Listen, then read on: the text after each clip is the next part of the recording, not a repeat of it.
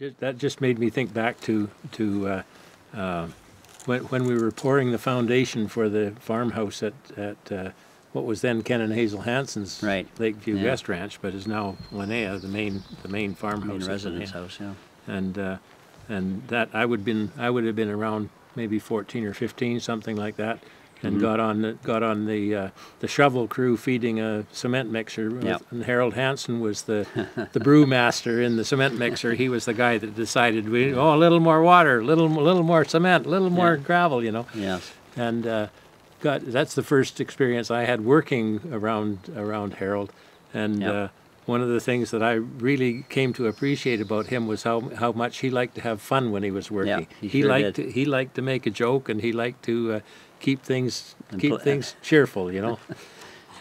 He liked to bellow too, but that was okay as long as you jump when he bellowed. That was good. Yeah. That's right.